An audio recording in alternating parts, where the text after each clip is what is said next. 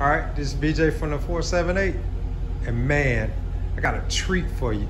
This is my new addition besides my 392 Scat Pack.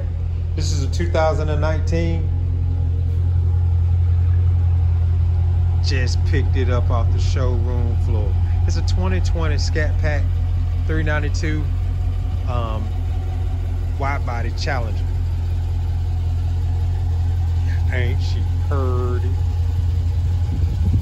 This is a triple nickel, and man, when I put my silver Forgiatos on here, I'm gonna get Alex. I'm gonna call Alex down at Forgiato and see, can we pick out something real nasty to go on here. I'm thinking of maybe a 12-ish, 12.5 in the rear with a 9-inch lip, something kind of moderate up front to stay underneath this front fender liner. Get it tucked real even, get it real aggressive in the back.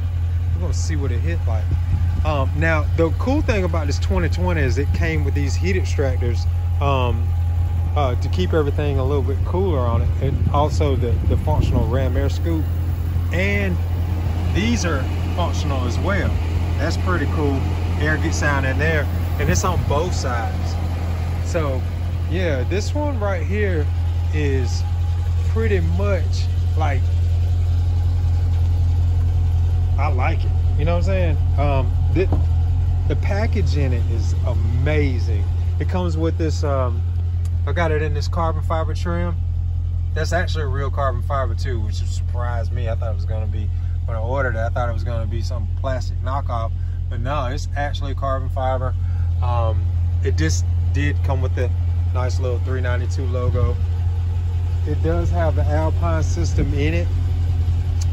As you, of course, you know, I'm gonna put some bead in it, so hopefully that's coming soon. But these seats, they feel great, and the doors are actually leather too. They stitched and all that good stuff. Looks really cool. And I got a suede roof. What is that, roof? I got a suede roof in here. Absolutely digging this. It's something new to me. I like new things, but yeah, I'm liking this car, man.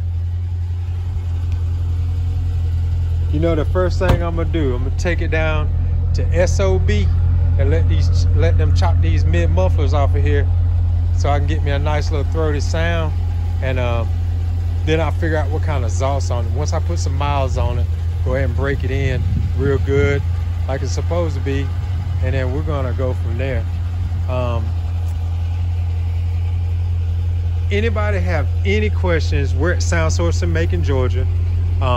You can contact me or send me emails. Let me know if you like this video. Stay tuned, because man, I'm gonna be ordering a bunch of stuff for this car. And like I said, I'm putting some new wheels on here. I'm gonna do something really, really nasty with this. So stay tuned. New videos coming up, and thank you for subscribing.